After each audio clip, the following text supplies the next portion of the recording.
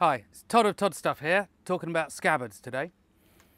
So this is a mid 15th century longsword scabbard, actually for an Albion Agincourt. Now, I make scabbards for all my own swords, for Albion swords, lots of those as well. But basically any sword, as long as I have the blade to work around. Now this one here, if we look at the features, you've got a wooden core inside covered by leather, which is by far the most normal way of doing it. Now, up the back here, I have a sewn seam. Sometimes they glued them, sometimes they sewed them. I generally prefer sewing, sometimes gluing is the way to go. Scabbard knot here, basically a way of suspending the scabbard from your belt. And there's a couple of ways you can do that, we'll talk about that in a minute. We have two risers here, which are just lumps in the leather, which stop the straps moving up and down, so it keeps everything in place. This one has a bronze shape. Bronze, absolutely the standard type material for chapes and for belt fittings. They did use iron, and they could use iron, but it wasn't so common. Note at this point that a chape on the end of the scabbard, popular throughout history, but not always. So lower grade scabbards, maybe not. 14th century, they seem to like not having chapes at all. And again, actually further back into the 10th century or so, chapes again not quite so popular. Now, I mentioned that this has a wooden core. Now, there's a couple of really important things to note with that. First of all, whatever you do, do not have a scabbard made of a high tannin wood, like oak or chestnut. Because the tannin, call it tannin, but it's tannic acid. Acid in contact with metal will rust it. So basically, if you make a wooden scabbard, an oak scabbard, and put your sword in it, 2 weeks later, it will come out a bundle of rust. Don't do it. So, low tannin woods, poplar is one.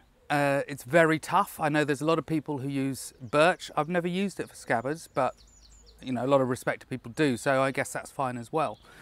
I also think that it probably has very, very similar properties to poplar. Poplar has got some very particular properties that make it really suited to scabbards. So, very low tannin content, no acid content, so it doesn't rust the metal. Clearly a good thing. It's also very light, very tough and easy to work.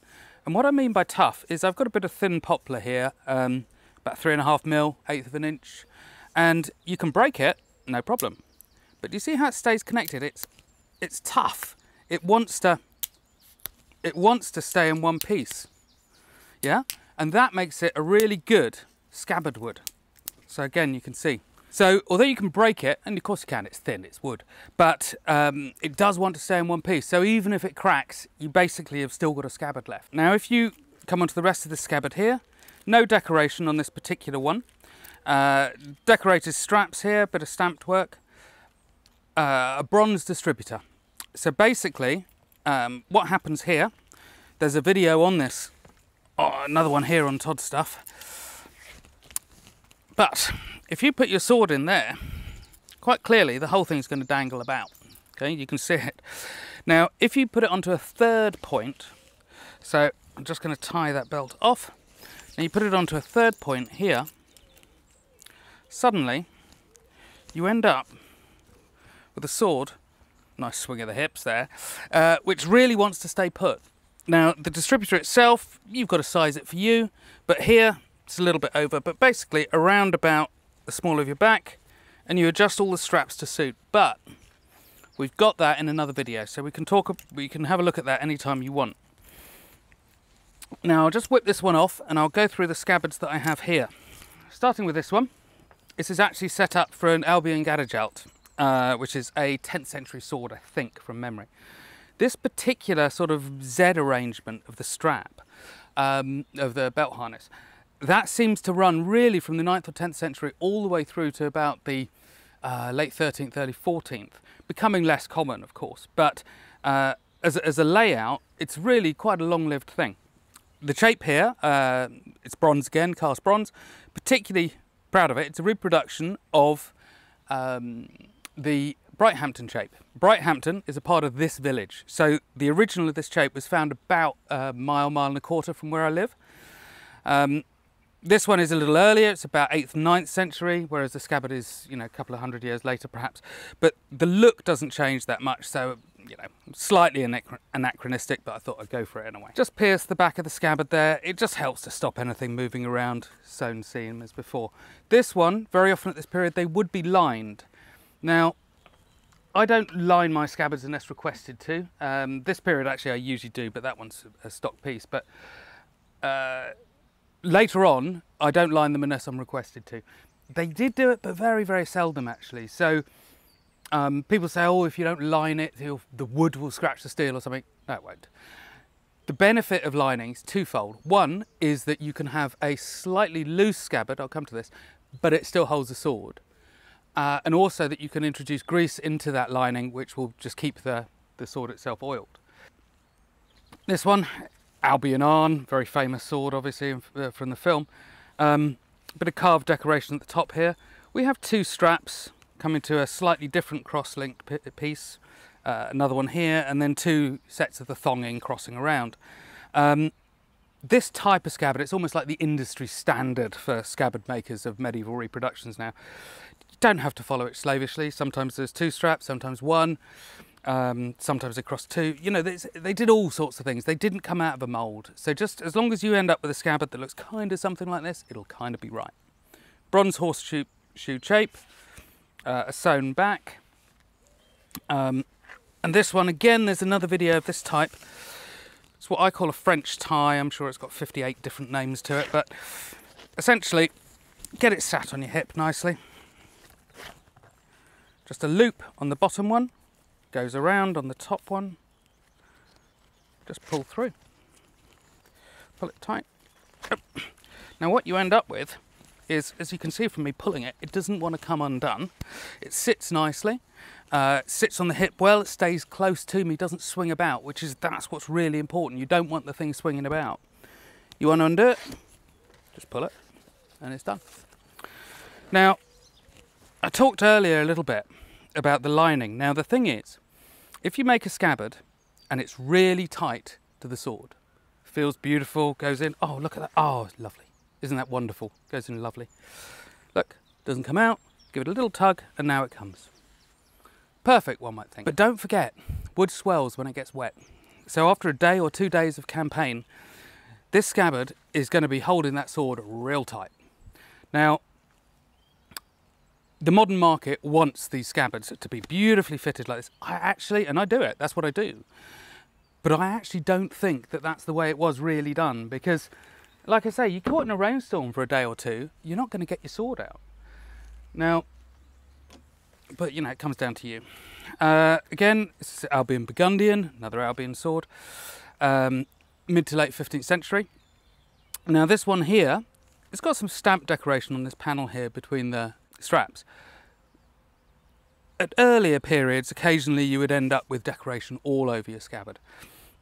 This kind of period, I suppose late 14th, 15th century, even into the 16th, they tended to decorate perhaps this section of the scabbard, but not the whole thing on the whole. So there's just a little fairly subtle decoration there. You have the scabbard knots here.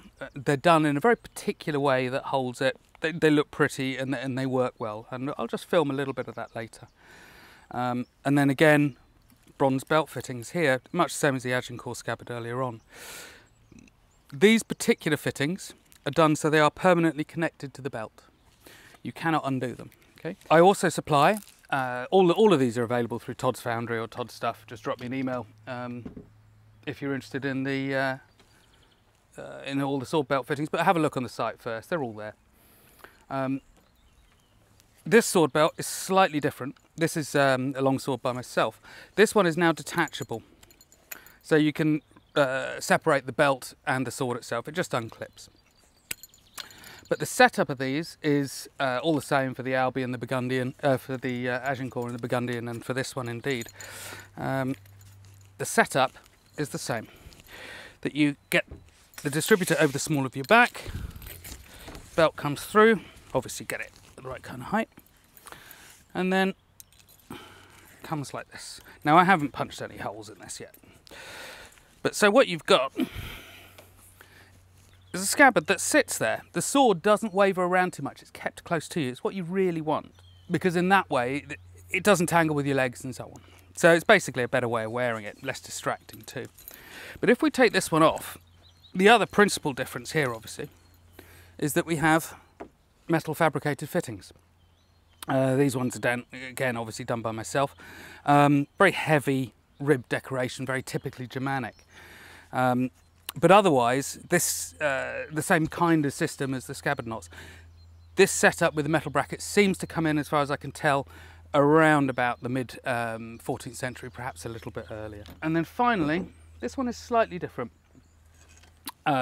Circa late 15th century messer, also by myself. Bronze shape, sewn up the back. So what's notable about this scabbard here, it's for a messer that I've done myself, is we have 2 points, 2 pickup points here that are very close together in terms of height. The earlier strapped scabbards, where you have a difference in height between the 2 sides of the belt, they actually wear quite well. Any sword that has 2 points like this, or God forbid 2 points on top, which actually Europeans didn't seem to do, but they did seem to favour that in some Islamic countries, the sword is just flying everywhere. It's a horrible way to wear it. This one is not quite wonderful, but it's not quite horrible either. So what you've got going on here is 2 points which are almost on the same level, so you'd think that it swings around a lot. And if it was a long sword, and actually 14th century, they had long swords on 2 points like that. But if this was a long sword, it would swing about. But because it's short and it's a messer, it's pulled quite close to you, so it's fine. But the thing to note as well here is that because it's a messer, you've got a wide peak here, and that means that the whole scabbard needs to be parallel all the way up. What that means is the scabbard is wider at this point than the blade, and you inevitably get this rattle and looseness. There's nothing you can do about it. It's just the way they're set up. So we'll just have a look at some close-up scabbard details, but that'll be the end of my beautiful face. But thank you very much. I hope it's been interesting.